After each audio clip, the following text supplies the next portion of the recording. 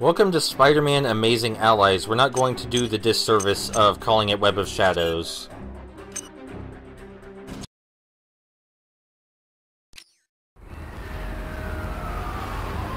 Another evening in paradise. Who am I kidding?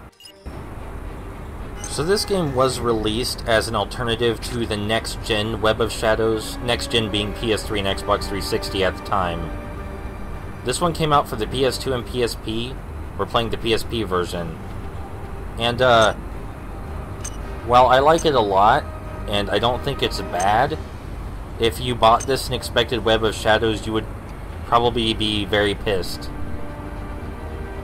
The game features a lot of dialogue and dialogue trees, and most of the dialogue is pretty humorous and spot on with Spider-Man's character and the Marvel Universe in general. There is really no voice acting for said dialogue, though. It helps that the writing is good, then. Talking with this man is just a tutorial for the dialogue. There's nothing remarkable about this particular conversation. But it does give me time to say ahead of time, this game was made on a shoestring budget, like the smallest budget, so tiny. So I don't want you to come in here expecting a lot, but you'll still find a good game underneath the lack of polish. You might have been especially upset if you bought this for the PS2, I imagine, since the PS2 is capable of much greater things than this game. But, I mean, the PS2 was the most popular console at the time still, so...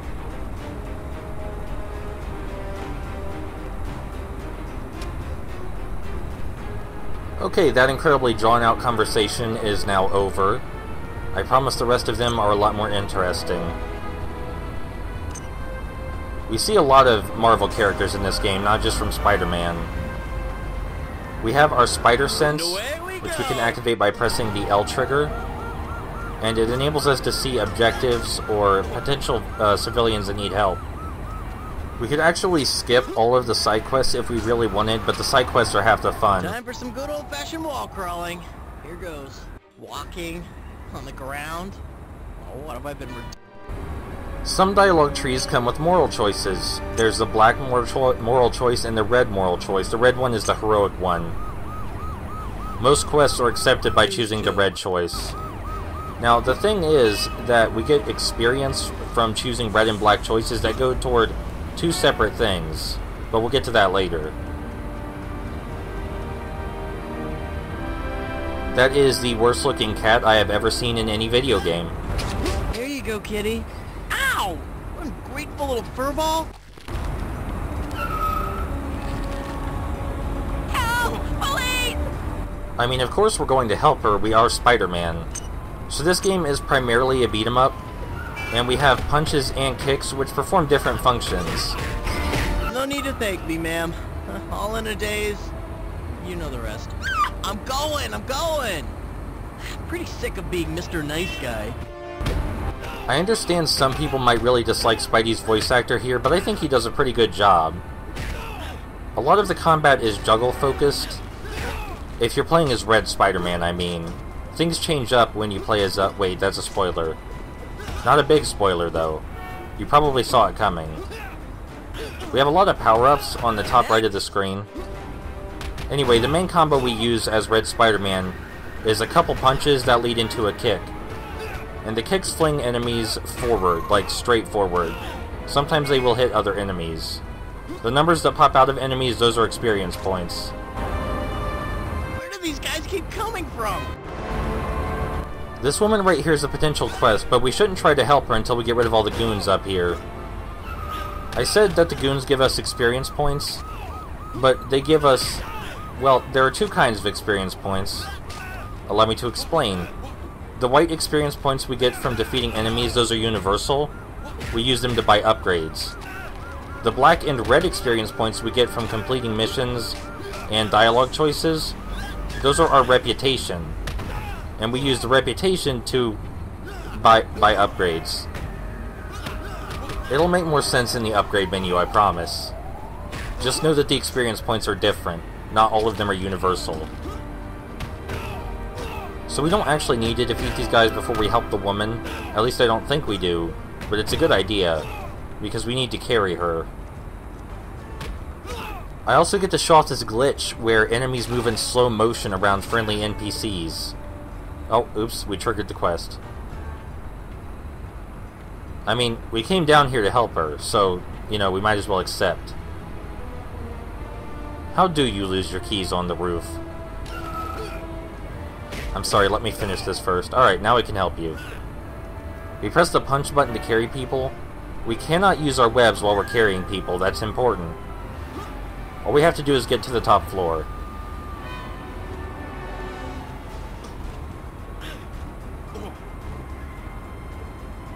She's complimenting us, so there's no reason to be rude. You know?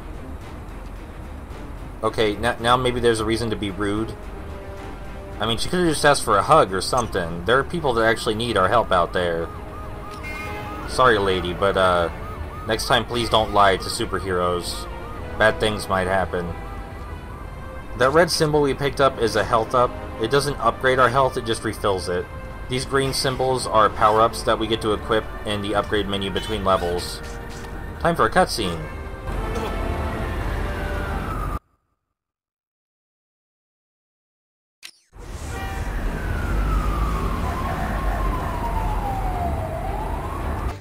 They scaled up J. Jonah's head to match his ego.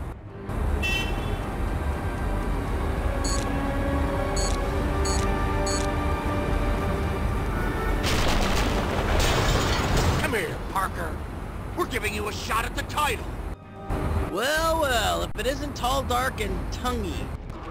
Alright, yeah, look, Venom, we don't have time to mess around. We know where this is gonna go. Let's just get this over with.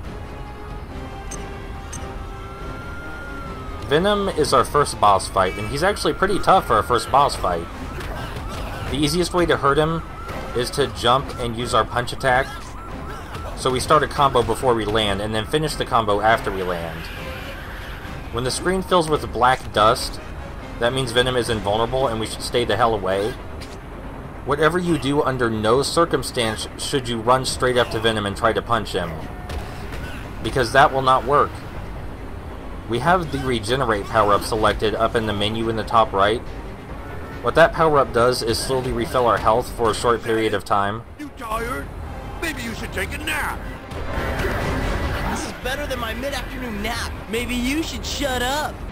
We just activated it, which is why we're glowing green, and why Spidey said two quips there that made no sense together.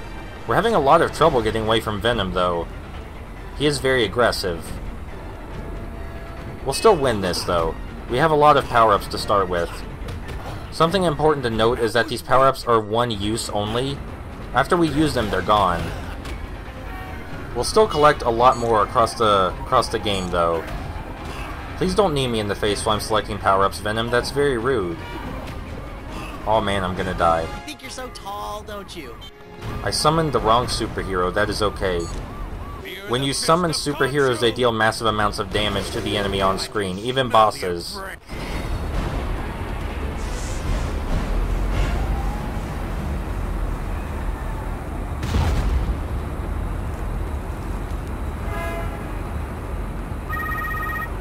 Ugh.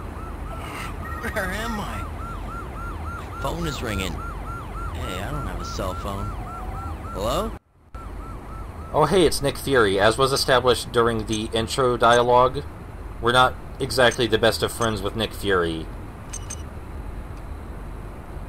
So, he must have planted this on us while we were unconscious, which is kind of creepy. Don't do that, man. Just wait till we're awake, right?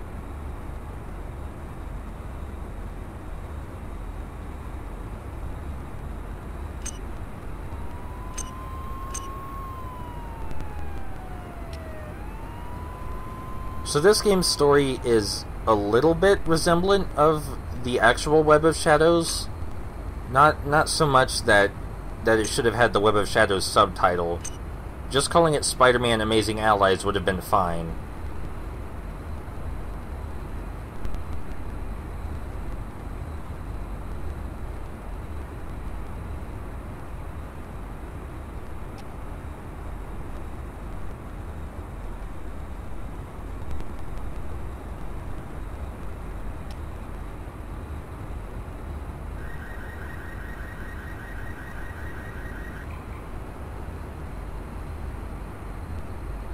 I mean, Fury's definitely right. He's not one to judge. Alright, so let's get out of this level and into the upgrades menu. I will probably edit out the upgrades menu most of the time and just tell you what we got during the mission. We have 4 new power-ups, which we're going to use to replace the ones that we lost during that level. And we're going to use them all in the next one. Hammer Hands sounds pretty great to me. And humorous. Good lord, that is a loud beeping sound. Some of these may seem useless, but honestly all of them are useful, depending on the context you use them. There are no dud power-ups. Now, well, let's see what all those experience points were for. We have 15 black reputation, which is enough to buy this black power-up, which requires 50 experience. So do you get what the different kinds of experience are for now? Hopefully you do, because that's the best I can do. They put little icons there to help. So I'll see you guys next time, for an actual mission.